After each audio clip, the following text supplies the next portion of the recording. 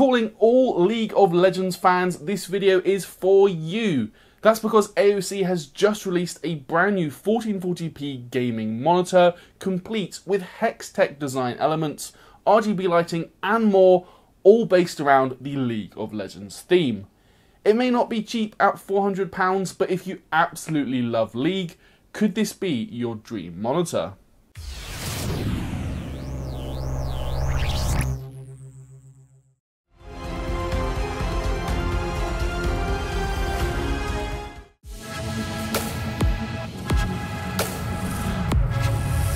Alright guys, Dominic here for Kit Guru, and today we are checking out the AOC Agon AG275QXL. This is no ordinary gaming monitor, however, as it is built from the ground up to appeal to League of Legends fanatics. That stretches from the design to the monitor branding, the RGB lighting and more. At its core though, it is a fairly conventional 27-inch display with a Quad HD IPS panel and 170Hz refresh rate. In this video, we're going to find out if it's worth buying at the £400 asking price. There's only one place to start in this video then, and that is with the design. Before we go any further, however, I do need to make a confession. Until I got this monitor for review, never in my life had I actually played League of Legends, and I'm really sorry if that offends some people out there.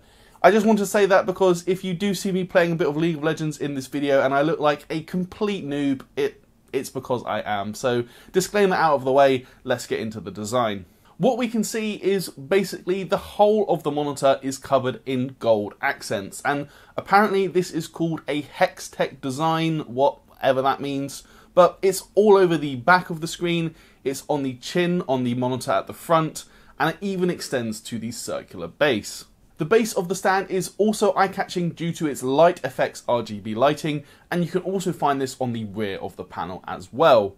There's plenty of different RGB lighting effects to choose from, but one of the key selling points for this monitor is that the lighting can actually sync up with in-game actions when you're playing League of Legends. In a nutshell, this boils down to the stand flashing certain colours when you kill various enemies or destroy turrets.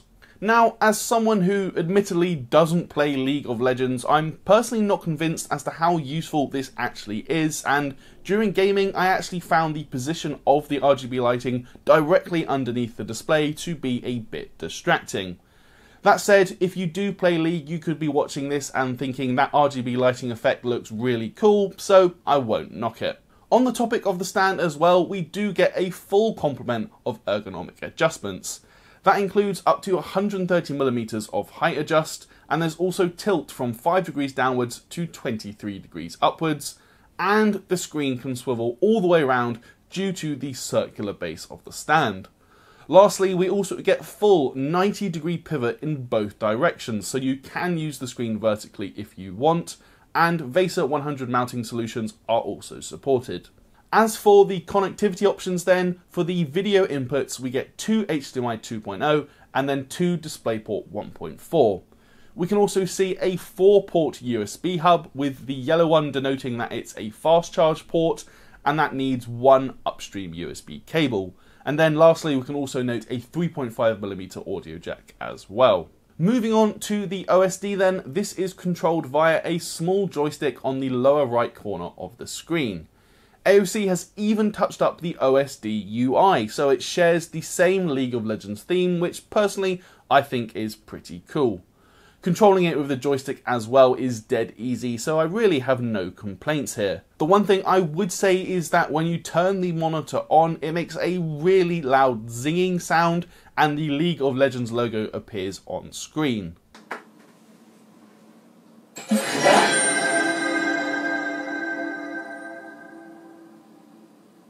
But having now heard that sound, thankfully you can disable it in the OSD menu.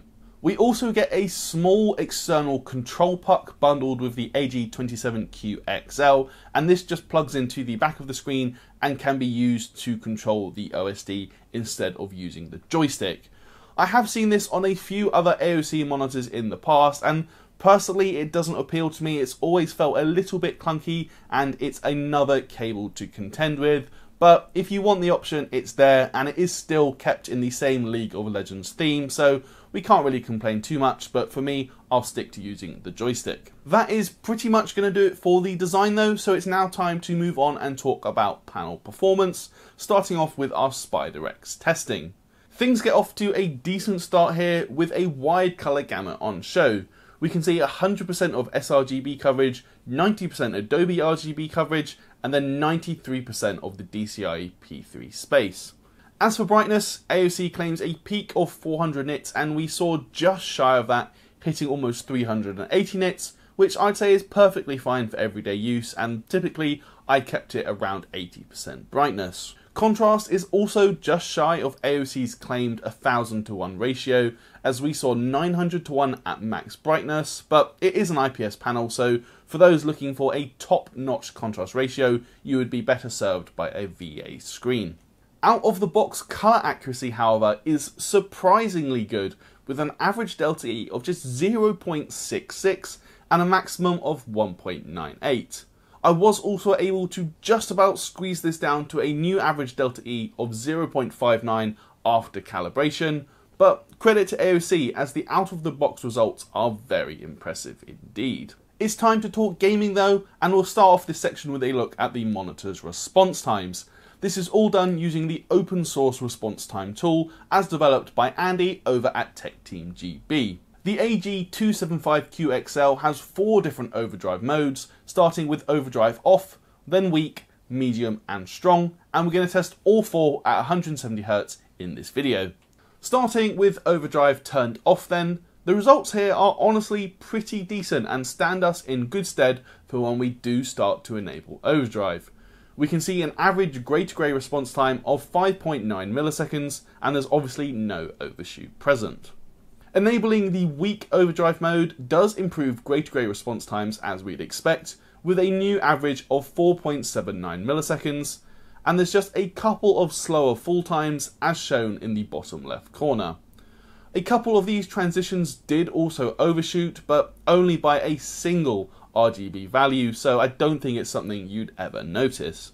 As for the medium overdrive setting then, this improves the average transition time to 3.56 milliseconds, and that is very impressive.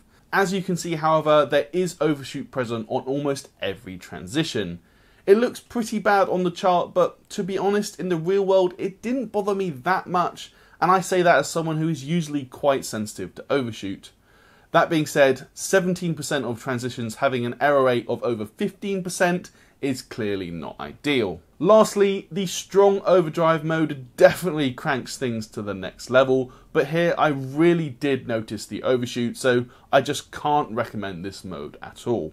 Overall then, I would say that most gamers are going to want to use either the weak or the medium overdrive modes. The medium overdrive mode did produce more overshoot, but some people may not mind or even notice.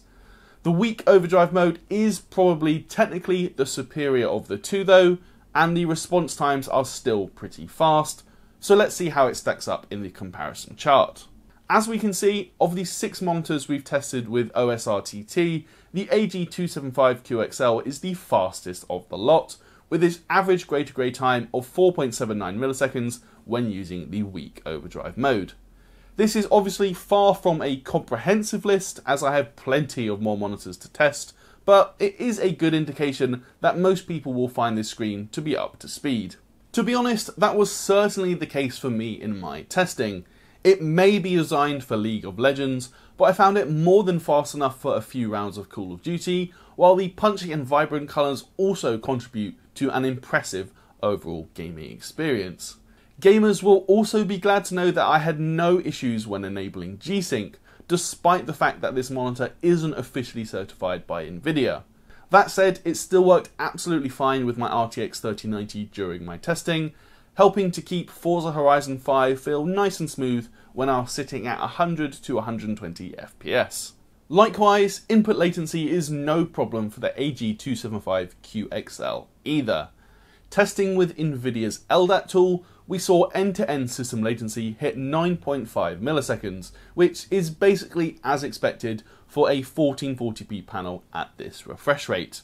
Other screens around this refresh rate have come in marginally faster, but we're talking differences of 0.6 milliseconds or less so I really don't think you'd notice. Other things to mention include the viewing angles, but I've got no complaints here with no visible colour shift to my eye. There is a bit of backlight bleed on show, however, particularly in the bottom right corner, but it didn't bother me while gaming, and this will vary from unit to unit. The last thing I want to touch on then is going to be HDR, as the AG275QXL does have Display HDR 400 certification. As regular viewers will know, however, I personally don't count this as real HDR. There's no dimming zones and it just doesn't get bright enough or contrasty enough for a proper HDR experience. I personally would much rather to play in SDR mode, and that is definitely my recommendation for this display. Overall then, AOC has produced a very solid monitor with the Agon AG275QXL. From a technical perspective, it is just very hard to fault. Colour accuracy is impressive for a gaming monitor, the response times are nice and fast, it gets decently bright, and contrast is also about what we'd expect from an IPS panel. That aside, I think it is safe to say that the design is likely to split opinion. Obviously, if you don't play League of Legends, then I'm really not sure this will appeal at all, as if you don't play the game, I don't know why you'd want a League branded monitor. It's not personally my cup of tea, but if you are a hardcore League of Legends player and you do want the RGB lighting synchronization and the hex tech design, then fair enough. My bigger concern about this monitor though is that the League of Legends branding definitely comes at a cost. Right now, the AG275QXL is up for pre-order at £400 from Overclockers UK, when other 1440p 165Hz IPS displays that I've reviewed in the past, like the Iyama GB2770QSU, are currently retailing for over £100 less. Even something more premium with RGB lighting, like the Gigabyte FI27Q, is currently £50 cheaper than this AOC monitor. Still, there's no denying that the AG275QXL is a very impressive gaming monitor that just performs well. I do just think it is worth pointing out that if you're not absolutely sold by the League of Legends elements, you could save a bit of cash elsewhere. Anyway guys, that is going to do it for this review. So if you liked it, please do toss me a thumbs up, and as always, let me know your thoughts down in the comments below. You can also subscribe if you haven't already, and ding that notification bell so you don't miss when we upload a new video. You can also come chat with us over on our Discord server, which is linked in the description. And while you're there, why not check out our merch store, and you could even consider backing us on Patreon. That's it for this one though guys. I'm Dominic from Kit Guru, and I'll see you in the next video.